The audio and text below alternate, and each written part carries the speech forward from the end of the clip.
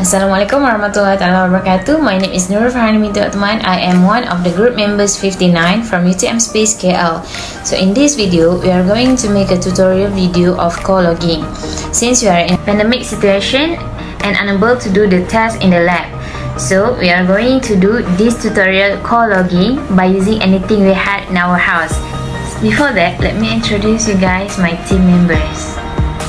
In group 59, we had 5 team members, including me, Nurul Farhani binti Uthman. Second one is Amir Hamzah bin Muhammad Ahir. Third is Azni Linos. Fourth is Muhammad Khairul Nizam bin Suhaimi. And fifth is Muhammad Nazmi Ashraf bin Ahmad Nizam. Now, we can go to core logging introduction.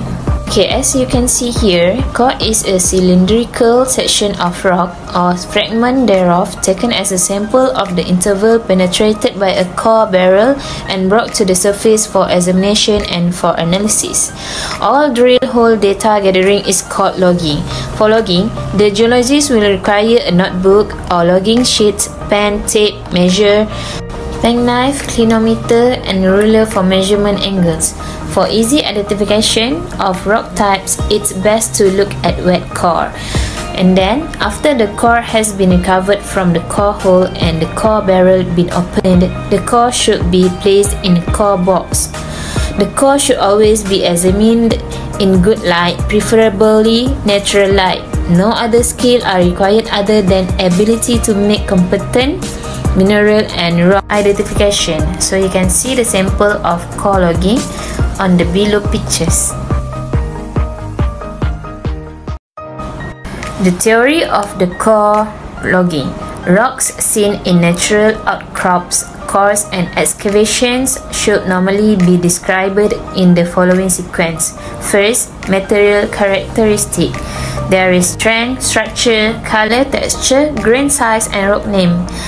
And then the secondly is general information, which is additional information and minor constituents, geological information. But not least, the theory of core logging is mass characteristic, which is state of weathering, discontinuities and fracture state. So the objective of this experiment is we need to obtain physical description and RQD of rock cores recovered from borehole drilling. My name is Amir Hamzah bin Ahir. So I want to explain about the requirement of core logging. So we have a few requirements. So the first requirement is basic information. So we need to know about the location, about the depth of water level reading. And the second is drilling method and progress. So we have to know about the machine, about the core barrel and detail of core size. And another thing, we need to know about the description of type and condition of material encountered. So from here we need to know about the rock type, about the strength, about the weathering, about the defect and structure. After we got our sample, so we have to make a core recovery measurement.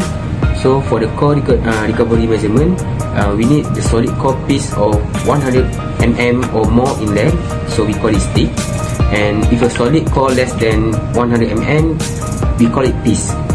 So the additional material that may have been lost from previous core run, we have a few factors, and then one of these is the core stump left from the previous run.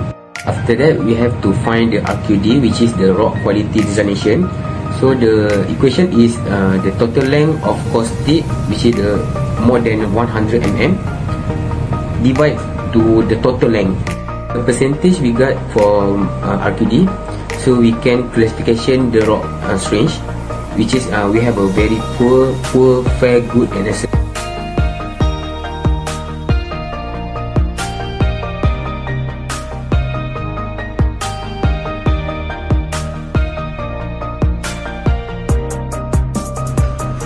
This is the sample of the boreholes.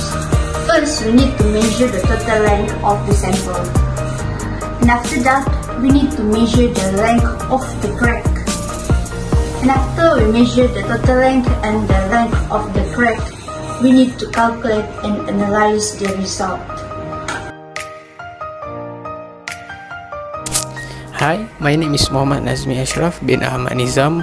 Okay, for my video, I'm gonna tell about lab exercise lab for core logging. Okay, as we can see, as the result, we have get a data for two type of core. First type is core A, second type is core B. Okay, so we have to find the core recovery percent. And RQD, rock quality designation. Okay, for core recovery, how to find the percent is length of the void, natural void. Doesn't matter what the distance, we have to calculate it, sum it and divide by length of core and then times 100%, so we get a percent of core recovery. So for core A we get 100% and for core B also 100% as from the data. Okay, second is rock quality designation, RQD. To find the RQD percent, the core length have to 100 and above with the only the natural void. For this data that we provide from the lecturer, all data was natural void. So the natural void that over 100 and then divide by length of total core recovered and then times 100 to find the rock, to find the RQD, and then we get a percent. So for core A we get 61.33 and then for core B we get 79%. So the full calculation are on the report. The conclusion from this experiment is natural rock mass are among the most variable geologic material. The variability of the engineering properties of rock could be due to one more of the following factor, that is constituent mineral, degree of weathering, moisture content, bedding plan, joint and fault. The engineering behavior of rock mass is often also a function of skills. It includes performance is depend on the frequency, joint spacing and characteristic of the joint. Furthermore, durability of the rock must also be addressed when such geologic material is used for engineering purpose. Accurate rock core logging can give preliminary or even detailed information of the above requirement for the use in design process in rock engineering as presented in this paper.